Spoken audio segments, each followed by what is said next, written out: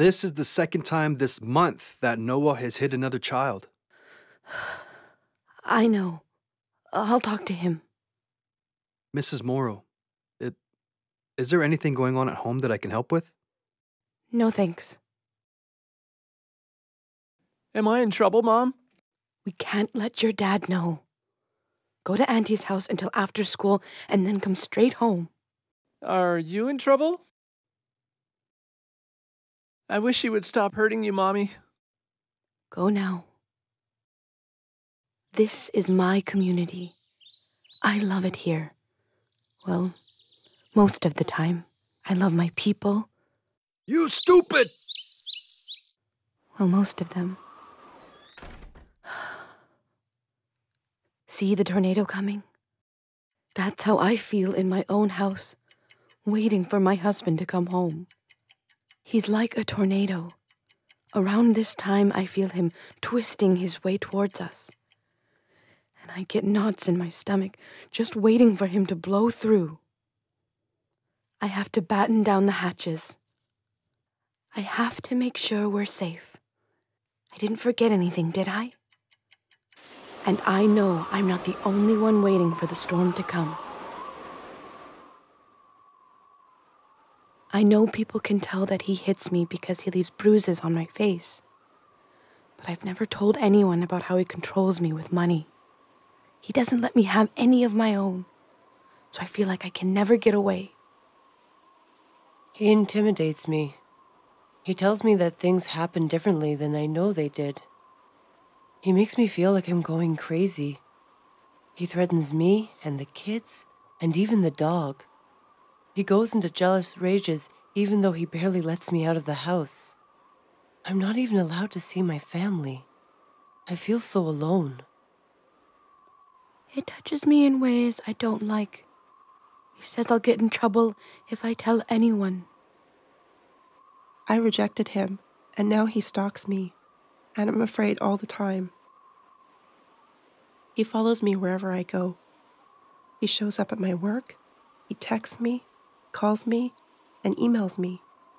He always finds out my number, even after I change it. He has even threatened my life. I don't think it was always like this. James, please. I know how it started in my own family. This cycle, this tornado. My grandpa was taken from his parents and community when he was still just a boy and put into residential school. He witnessed abuse and he suffered from it. He never healed. And he looked for medicine in liquor bottles for the rest of his life. When he was drinking, he beat up my grandma. He had huge hands. Grandpa always used to tell my grandma he's sorry. And it was the same for my mom with her husband. And now, it's the same for me. I'm sorry, baby. I'll never do it again. But I can't let my son see this anymore. I don't want him to turn out like that. So we're packing up. He's gone away to work, and I plan to be gone when he gets back. Hi, Claire? Can you come over? I need some help. Of course you guys can stay with me until you figure out what to do. Thanks. I'm really worried about money. And what about the kids' school? And the house? Oh, God. Am I doing the right thing? Of course you are. The best thing to do right now is call the police. The police? There are plenty of reasons to call them, Marnie. Anytime you're worried for you or your kids' safety is a good reason. Plus, James has a history of being abusive. But what's going to happen if I call them? Well, I called 911 when my ex was threatening and hitting me. The police came, and I gave a statement. Then he was arrested. Marnie, you have the right to ask the police to protect you. I'm scared. I know this is really hard, but you need to start thinking about ways to keep you and the kids safe. I'm really worried about you. I've been thinking about a plan. I'm sure we can stay with Auntie for a while, or if she doesn't have room, I was thinking I might call the transition house to see if we could go there. I'm worried about moving out, though, because James has all our money. I don't have any of my own. I'm glad you're thinking about how to stay safe, Marnie. I can show you a safety planning brochure that tells you other things to think about. Also, don't let money stop you from leaving. Just get out of here. You won't need money at Auntie's or the transition house, and once you get there, someone will help you apply to get some. It's not just the money, Claire. I'm scared I'm going to lose the kids. Or he'll hurt them. I can't leave. But Marnie... And so it was a stormy winter. It seemed like there would never be an end to it.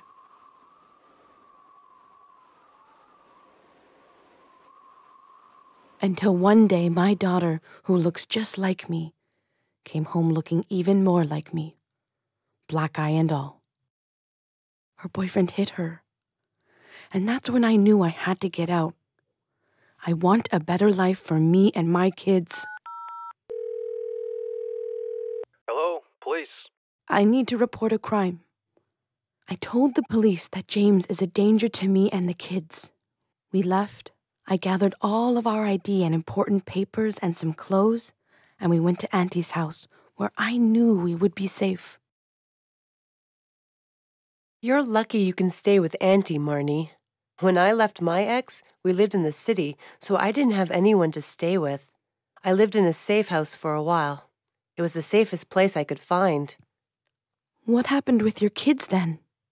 I went to family court with my legal aid lawyer, and the judge decided that the kids could stay with me. It's called an interim parenting order. I'll help you apply for legal aid to get that done. Thanks for taking us in, Auntie. I'm just glad you're all safe.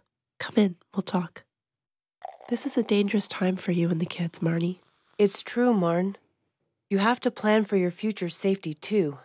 They say that the most dangerous times for a woman and her children is right after leaving her relationship and again when starting the legal process. Well, I'm ready. What happens next? Now that he's been arrested, the Crown Council will decide whether to charge James with assault. If they do, James will probably have a bail hearing today.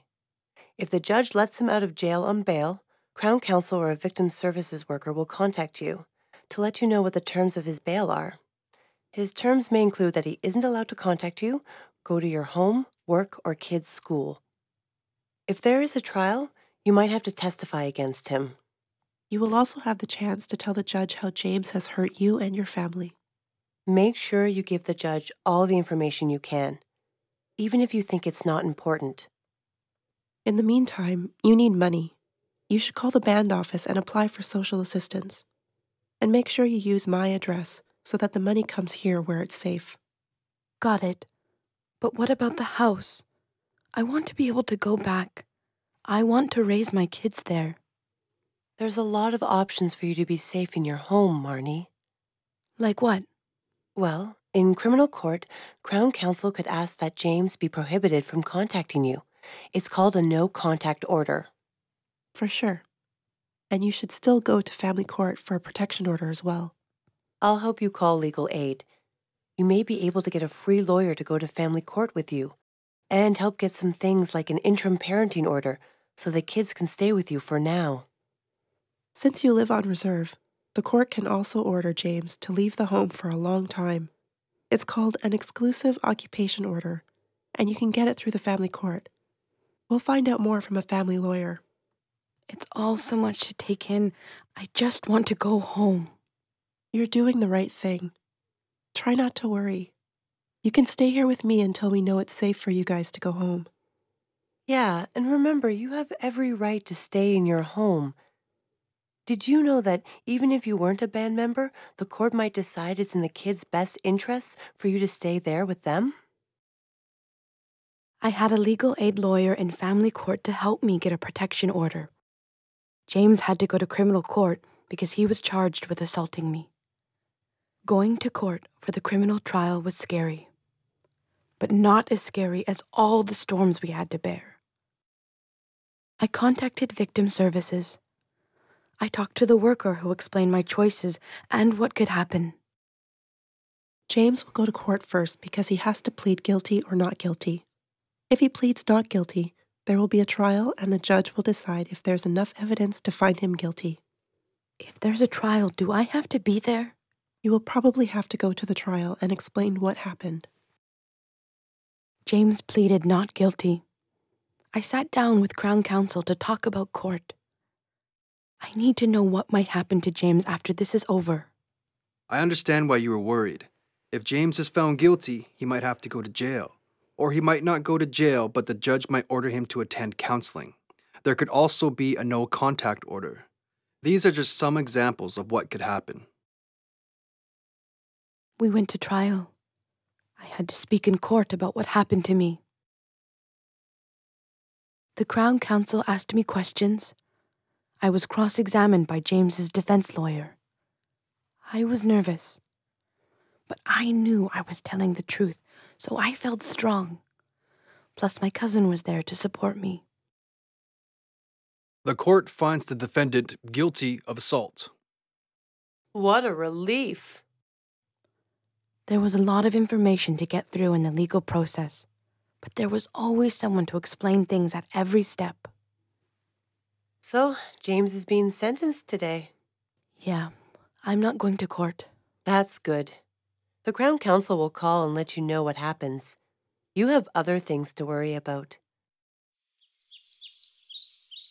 I hope that my story helps people. Look, Mom! My kids and I are in counseling. James is going to a healing circle. He's lucky that there's one in our community. Hopefully, he gets the help he needs. I'm just glad that we are back at our own home, and most of all, that we're safe from the storms. I left an abusive relationship. It was hard, but I see only clear skies now. For me and my kids, the cycle has ended.